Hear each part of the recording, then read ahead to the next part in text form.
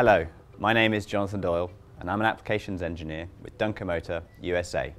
Today we're going to talk about transforming rotary motion into linear motion. There are multiple methods that can be used and we will cover more of them in the future. In this video we'll be covering the linear slide and one of our brushless motors.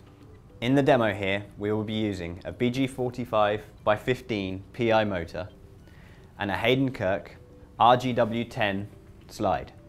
Our demo has only 4 major components: the motor, a NEMA flange, a helical flexible shaft coupling, and RGW slide.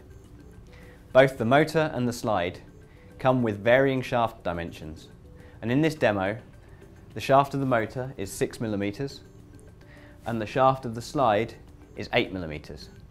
Therefore it's important to select the correct coupling, either the helical flexible coupling or a spider coupling from companies such as R&W.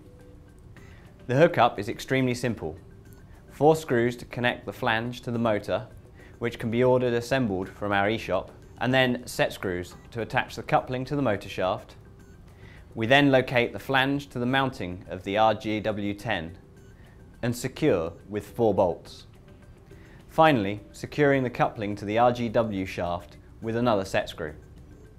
The rotary motion of the motor is then translated into linear motion by the screw, and the pitch determines the amount of travel along the slide.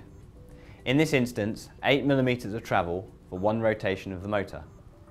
For further information, please see our website at www.dunkermotoren.com.